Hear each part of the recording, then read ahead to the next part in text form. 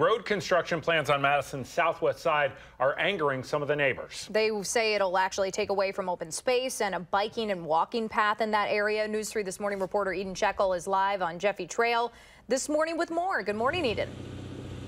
Hi, Adam and Danica. Good morning. So the city of Madison is taking a closer look at the High Point Raymond neighborhood development plan. And right now the city is proposing to extend the Jeffy Trail to connect it to Raymond Road. Now, neighbors in the area say that they want Jeffy Trail to be left just the way that it is because it is a popular bike and pedestrian path. Now, the city is hoping the extension will connect neighborhoods and spread out traffic in the area. So those who are against this say that they're worried a new road could bring more unwanted traffic.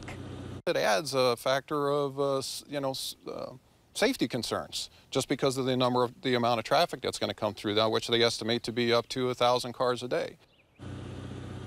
Now, advocates say a new road could improve the emergency response time by 91 seconds. And this project also includes new asphalt pavements, storm sewer, and street lighting. And tonight's meeting is going to be held at Olson School from 7 to 9. Then on Thursday, there's going to be an open house starting at 6:30 at Chavez Elementary School. And this project is really in its early stages. It's going to have to go before several committees before anything can happen. They are hoping that construction will start sometime in 2019. But something that we do realize here is this trail means a lot to neighbors in the area. So a large turnout is expected at tonight's meeting.